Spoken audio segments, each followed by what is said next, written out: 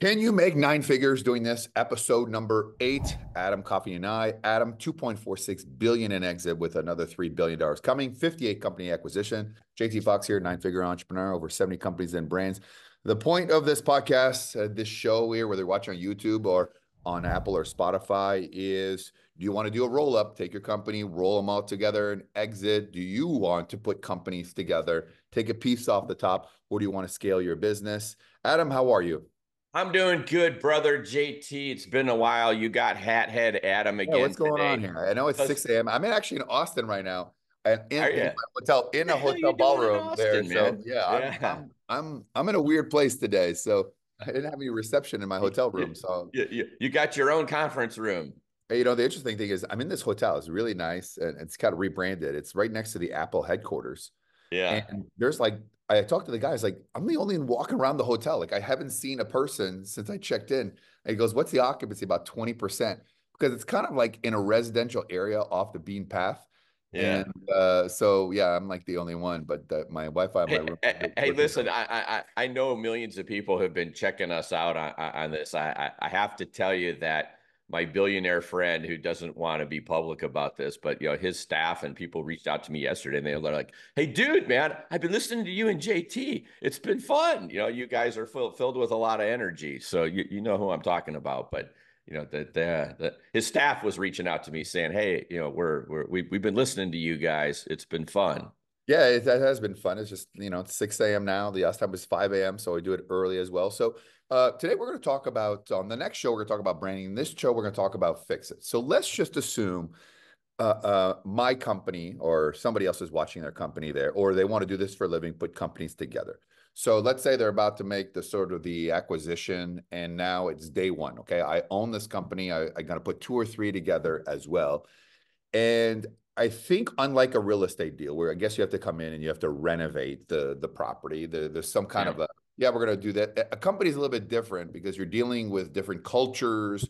You don't know who's doing a good job, who's not doing a good job, and there's also integration, right? How do you like integrate all that? So what's the first thing people need to do? It's like, okay, day one here today, because ultimately you want to streamline the process and fix it. What do you do to fix it?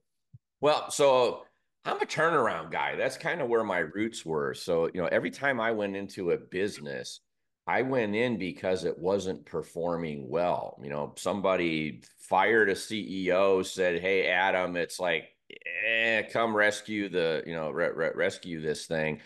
And then once you fix it, get it to grow like it's never grown before, and we'll do a buy and build and we'll make a bunch of money. And so fixing something is kind of fundamental. And I'll tell you, it starts before we buy it. So that I think is Well, the hold on, let me first stop you before you key. continue. Before you continue, right? So, I thought the whole premise of the other show is you don't do turnarounds, right? Because what the interesting part is, I've never paid market value for everything. All of a sudden, you say, JT, buy good companies at a good valuation because you don't want to spend your time fixing bad ones. Now you're talking about turnaround, so I'm confused. I'm telling you to do as I say, not as I do. I'm a turnaround expert specialist, but I tell entrepreneurs only buy good companies because buying fixer-uppers takes too much time and energy. But when people would bring me into, a couple $100 million companies is usually where I started, and then I'd go up to the billion.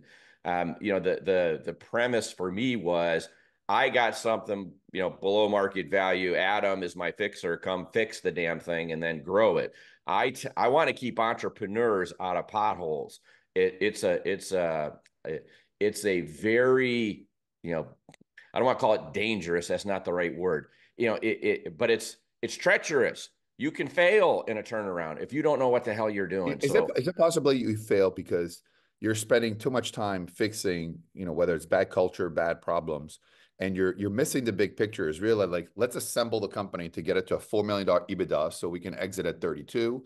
Yeah. In the last show, if you guys haven't, please go back to last show. We've also posted them all on Apple and Spotify so that you can listen Yeah, just step you by. and I are trying to help people succeed. And so if people listen to all these episodes, we're stacking the deck in their favor because we're teaching them about the profile of the kinds of businesses that they can be successful with that the odds of success are much higher. And we're trying to help the layperson who doesn't have experience doing this avoid potholes. And so I tell people only buy good companies. And the reason is the majority of the wealth creation comes from arbitrage, and the arbitrage is created by, and that's the difference between the price we sell at, the multiple we sell a company at because it's big, versus the price we're acquiring a bunch of small ones because they're small, we pay lower prices, lower multiples. And I'm telling people it's hard enough to do what you just asked me about, which was the cultures and the integrations. It's hard enough to do that with good companies. I'm trying to help people avoid the potholes and not make mistakes. And so that's why we're telling them don't buy fixer-uppers. Let arbitrage, which is naturally occurring, be the vehicle that's going to deliver, call it the wealth creation that we're trying to help people achieve.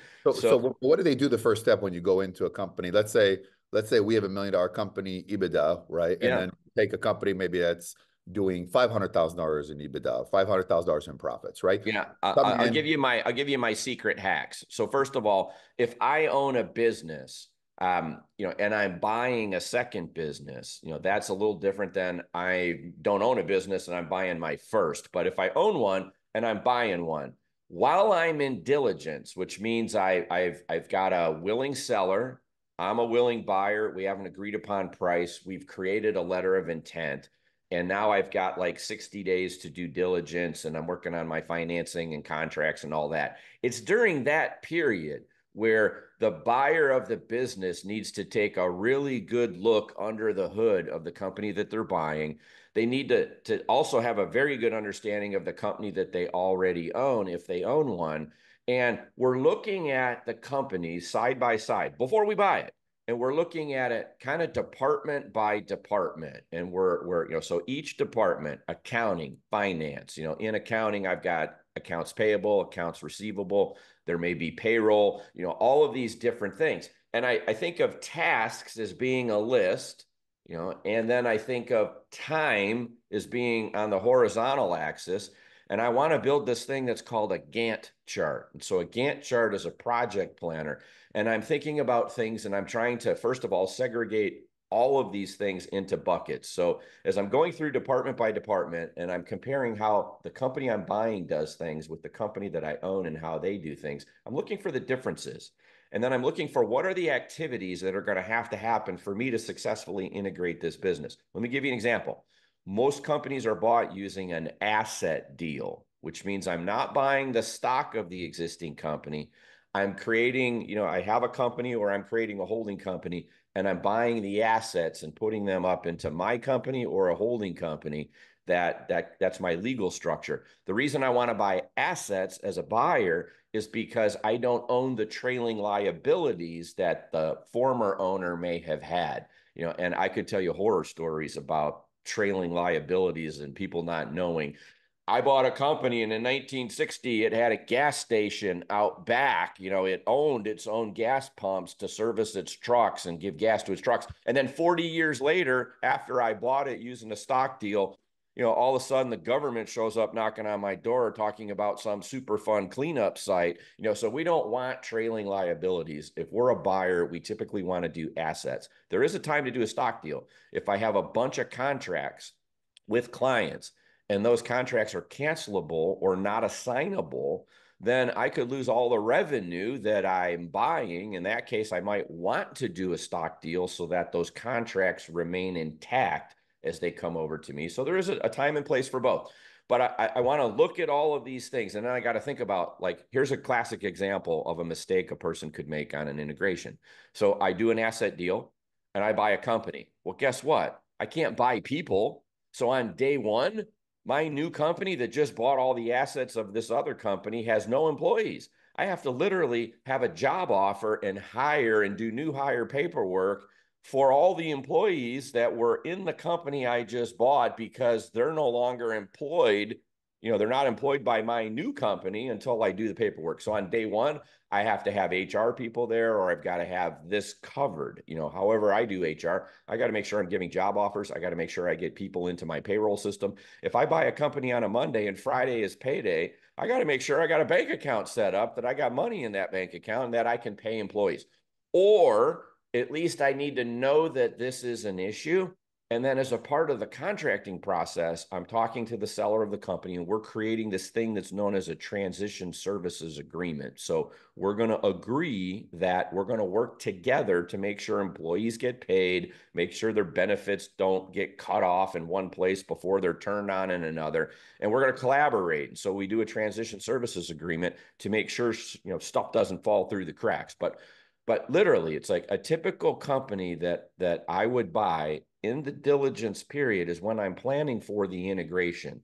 And as the company is bought, I now have all the things that need to be done. Some don't need to be done on day one, others do. So all these departments, here's the activities on the Gantt chart that needed to happen on day one. Do I have them all set up? Do people own it? Is it going to happen? Yes. Good. This thing may happen 3 months in, or I got to get it done in 6 months, but there's no real rush. And so I lay all this out on a project planner, and that helps me because here's the biggest problem. When I buy a company, most employees are nervous. So a person that's like, hey, the former owner tells all their employees, I'd like to introduce you to the new owner. I sold the company last night at midnight, and they're freaked out. They're nervous. Do I have a job? Am I going to get laid off? Who the hell is this new person? What's my life going to look like? And so we need to be a calming force. Hey, everybody, calm down.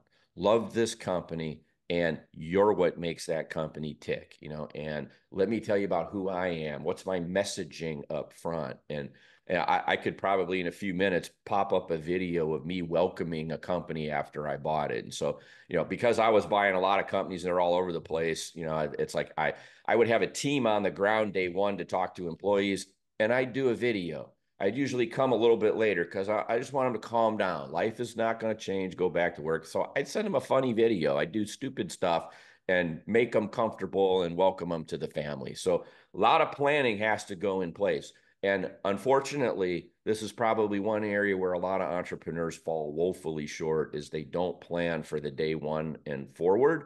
And that's where it starts to go south is when I haven't planned. Even when you plan, you're going to discover that stuff falls through the cracks. And so you'll get better at this with repetition. So first time out, I didn't think of this, and this. Second time out, I remembered those three, but now three new ones popped up. But you get better. You really do. And the process culture of due matters. diligence, the idea there's two options people do. You can just buy the company outright and then consolidation, but under the sort of the quick kind of consolidation of company to increase the EBITDA to exit it, we ultimately want to own 70% and have the owner own 30%. Explain to the people out there. So now the owner is still involved. They got skin in the game.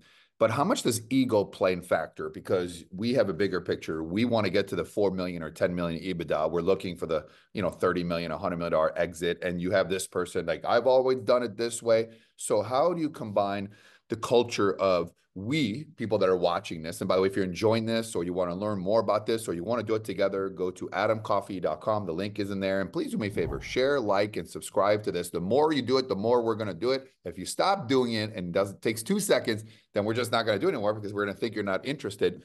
But the ego of the owner, especially like, I've been doing this for 25 years and you are like, man, we have fresh ideas and new ideas. What advice would you have for people listening there dealing with that? Because ultimately, if we want to do something quick, we want to keep the owner involved. And there's some cases in businesses where you just get rid of the owner and you take over everything. But if we're doing a roll up, especially with a 2-3 year or 10 million EBITDA 5-year plan, we want them in the game. How do you deal with that ego? This is a really good question. So when I'm hunting for companies to buy, you and I are working on some bookkeeping, companies. There's 1.8 million of them in the United States. And so before I even go looking at them, I create what I call as an avatar. What is the perfect acquisition going to look like? What's the revenue? What's the earnings? What's the customer verticals it's servicing? And so I'll kind of profile out what kind of company am I looking for out of this 1.8 million, because they're not all going to be good, and every time I do an avatar, you're going to find that when I want the entrepreneur to stay, that culture of the company is on that list, and attitude and personality of the founder is on that list. And JT, I'll tell you, I have had times where I found great companies where I thought, boy, this company checks all my boxes. I really like it. And then I get to the cowboy entrepreneur. I remember one guy in South Texas here, and it's just like, I'm God's gift, by God, to this industry. I got my $8 million company, and ain't nobody going to tell me shit. And I'm thinking to myself, I got to put 23 entrepreneurs together who've never had a boss before. I'm going to make them all rich by giving them a wheelbarrow full of gold. And then I have to get them all to sing kumbaya around the fire and do what I want them to do going forward. And so this guy ain't going to fit. And he's going to ruin my stable, of thoroughbreds and people who will, take direction from somebody who's been successful doing this and built really big ass companies, and so, when I detect that personality, no matter how good the company is, I walk away because that alone could derail my effort. And when you encounter that cowboy entrepreneur or lady, and you think, I can't, this person's ego is so giant, there's no way I'm going to be able to keep them in a box. And now they're rich, and it's like they're just not going to play ball.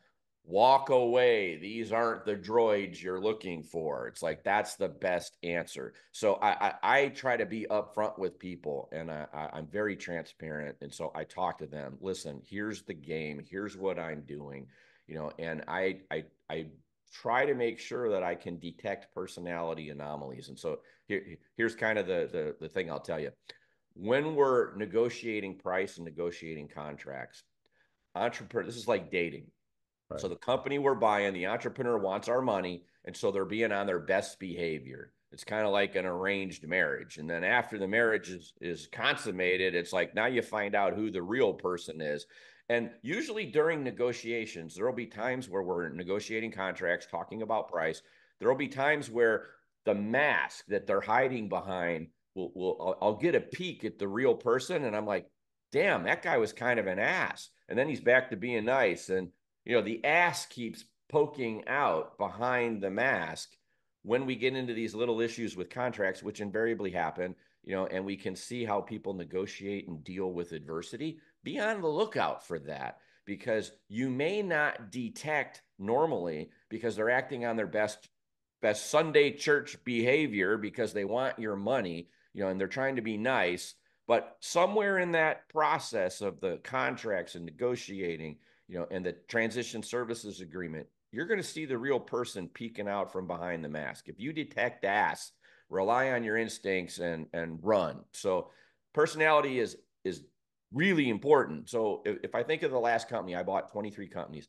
I'm really good at reading people and finding the people peeking from behind the mask. And I can honestly tell you that I had 23 great entrepreneurs who, although they had their own finicky ways, that's why I call them thoroughbreds. They're thoroughbred racehorses who've been successful. I could corral them. And I tell people one of my superpowers is I'm a den mother, because I can get 23 entrepreneurs who've never had a boss to work together for a common cause. And so you can do this, but you have to be good at reading people, reading personalities. And when you detect that there's a problem, trust your gut, trust your instinct. Try to flush that out more, maybe even create a little adversity in negotiation and try to get a chance to take a look at that person. And if you detect it's not going to work, don't go down that path. Trust your gut. It's interesting. I was working on a deal with a plumbing company, and I think it made a couple $1 million in EBITDA. I'm trying to work something. And they're like, we don't want to do that. We've been around like 80 years. And the emotionality to my father started this. I Yeah. feel that sometimes people are very emotional. Like, this is a legacy. A plumbing company is not your legacy, my brother. Your legacy is you walking away with $125 million, and you could do whatever you want thereafter too, as well. It is the problem with a lot of businesses on that emotional attachment. You once told me something that's true and it stuck with me. You walked in and you said, every one of my problems has a first name and a last name. Personality's big. We don't do business with companies. We do business with people. Well, I think the interesting part, you and I, is that our initial goal is I have a lot of companies and you have a lot of things going on. And at first, the notion of us was just, okay, You guys bring companies, we'll work with you. Adam has a Rolodex, 6,000 private equities. He knows what's going to happen. And then, I was going to marketing and the branding, the sales, the relationship funding. And it was kind of all kind of like set up. And then we were waiting for the business owner to say, hey, send those financials. Oh, I'll get to it. And we're just like, like just Yeah. twirling our thumbs. And I remember the conversation because I think you and I, at first, we were saying we both don't want to get into the trench. We both have a very high net worth. We don't want to get into the trenches, right? So I was like, because I think a lot of people are here and they're looking for their 8-figure payday, 9-figure payday, both of which we've done. So there wasn't that kind of motivation, and then it was just like, let's just do it ourselves. Yeah. If I go back in the trenches, I can't help people. Right. And But so the point is, I going back into the trenches, the amount of time we're trying to chase people or having meetings every week about the things that they should have had the week before. And I'm like, let's just do it ourselves. And now literally, we both can acquire 50 to 100 companies, which is ultimately what we're going to do. And maybe we do it for people that are here. Anybody who has an accounting company or bookkeeping or service company, or think you're a good candidate or want to do it with us, or sell it to us, or, just go in the link below, and very interested in having those conversations. But, where is that fine line, Adam, when we're dealing with, you know, the sort of streamlining process, right? Like, do we need to keep their accounting department because, yeah. and ultimately you probably have to a little bit on that one because they know where all the bodies are buried, right? So you don't want to be a situation, let them all go. And they're like, what's this? What is this invoice, right? But there may be some duplication because the idea is to streamline to profitability as well.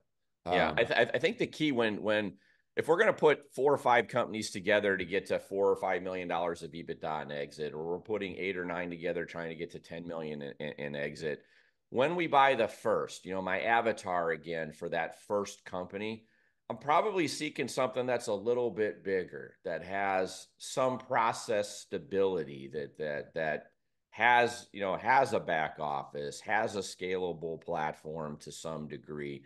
If I start with something that's too small, then they don't have any sophistication. I buy something else that's too small. There's not much to work with. I call it clay. I need enough clay on the wheel in order to kind of start shaping what I'm building. And so I might seek out on that first company, on that $4 or $5 million journey. I may buy companies, and different sizes. But that first one, boy, it sure would be nice to buy something that has $1 million in EBITDA, even $1.5 million. If I could get just something a little bit bigger, it's got a little bit more process in place. It's got more people in place for the back office. And then I can use that as the platform. And then maybe the second, third one, now I'm changing. I'm buying companies from 65, 70-year-olds who are retiring, which is happening every day now. And I'm really just kind of like buying books of business that I'm melding together. I don't need that entrepreneur to stay necessarily, but depending on the industry, I may want them to stay. So as I'm scripting all of this out before I ever start. Here's the crystal ball. Here's what I need. Here's what it's going to look like. We build a model, and then we build the avatars, and then we go hunt. And hunting, is a process in and of itself. But as we're putting this picture together, if I get a couple companies, I don't need 2 customer service departments, in the same industry, in the same kind of geography. So something else about doing a buy and build or a roll up. I was talking to an entrepreneur the other day, and we were trying to convince him to join, a buy and build that I was doing with a family office. And this person had that personality problem that we just discussed, and they also had no concept. It's like, okay, well, I have an LOI and I'm in Texas and I was going to buy one in Wyoming, or someplace. And it's like, and I'm like, that makes no sense at all. I already know in my head, this guy doesn't know what the hell he's talking about. He thinks he doesn't need us.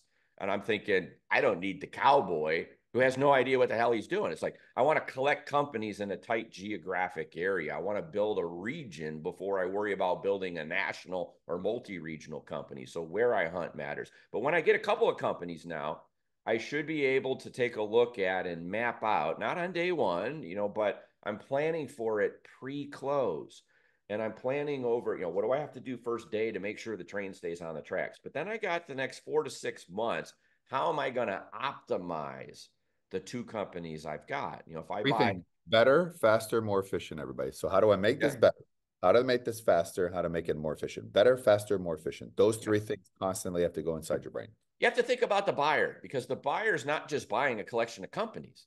They want an integrated platform. You bought 4 or 5 companies, and if you just kind of say, well, here's my 4 or 5 companies, you'll make some money, I promise you. But you'll make more money if those 4 or 5 companies are integrated. We've maximized the back office cost and potential. So we've harnessed some synergies, and then we've grown it organically. And so by doing that, what we're demonstrating is, as I'm buying companies and growing them, revenue's doing this, expenses are doing this. So they're going up, but they're going up at a slower rate than revenue is, because the back office, as I harness synergies and I build my platform out, they can handle more volume. Most small companies, they have a back office that's inefficient because they don't have the scale. As I put the revenue together, I've got scale now, and I should become more efficient in how I operate the business that has more scale. And so that's what lets me actually increase earnings, by putting companies together and then making them more efficient from a back office perspective, and then cross-selling customers, making strategic pivots, adding new products and services. I've been working with a lot of roofing companies lately. And so in that industry, a lot of guys just put out one bid, and I'm teaching them good, better, best. We need multiple quotes, not just one quote. Here's the cheapest ass roof I can do. But hey, who the hell puts up a new roof and then puts old gutters back on? Let me put new gutters on here while I'm doing a new roof. And hey, instead of a ridge vent, let's put in a solar powered attic fan and new gutters on my new roof. So it's all about the art of the cross sell and the upsells. And would you like fries with that? So I'm teaching companies how to grow faster organically, add new revenue streams. And when we put these companies together, we have to harness the back office and make it more efficient. And if we can do that, then what we wind up with in the end is not a collection of 4 or 5 companies. We end up with one company that's more efficient than the 4 individual companies that used to exist. And that's very attractive to the buyer. Last question before we go on, Big A. If you're enjoying this, please like and subscribe if you're on YouTube. If you're on the podcast, please give it a rating. I guess the more you share, the more we'll continue doing this. Obviously, we do this at 5, 6 in the morning because that's the only time that we can normally fit it in our schedule. Ironically, Adam and I are completely swamped doing the thing that we're talking about here, and then once in a while helping people. And if you want to do it with us, or you want to pitch us, or you want to learn more about this, the adamcoffee, .com, and the link is in the chat. And please give it a comment. What do you think? So, I remember you and I, when I first talked to you, you're like, if you are a plumbing company, you should just do all plumbing. And if you're an electrical, you should do all electrical. And if you're HVAC, you should do HVAC. So on my way to the airport yesterday, it kind of hit me. 2 of the biggest companies in my area of plumbing HVAC, they say plumbing, electrical, HVAC. Plumbing, electrical, HVAC, or they call it heating and cooling. Why is it does that hurt their valuation for them to exit the company? Or there is a PE out there who will want companies that offer 3 services. It does make logical sense, right? Hey, you got a plumbing issue, will come. You have an HVAC, like all integrated. But you always said to me, you should probably just stay in the lane and not like separate these sort of. Yeah, I'm an anal retentive control freak engineer guy who wants everything neatly packaged in its boxes. So what you're talking about in that case, this is called the mechanical trades. And they when someone says, my mechanical contractor, they may be referring to plumbing, HVAC, electrical. Maybe 3 separate companies, could be one. I often see plumbing with HVAC. It's rare to see plumbing and HVAC also mixed in with electrical, and it's rare to see plumbing and electrical. It's just not as common. And so can I get away with it and put all 3 together? Sure, I can. But think about the guys in the truck. An HVAC technician is different from a plumber, is different from an electrician. These are 3 distinctly different trades. And so you'll find, in cities, you'll find that you've got a lot of companies in each of these specific trades. And so while you can do this, JT, and because there's always a buyer out there for something, the real issue is that people who are out there, that are rolling up an industry in PE. So let's say I'm buying electricians, and there's tens of thousands of electrical contractors out there who don't do plumbing, who don't do HVAC.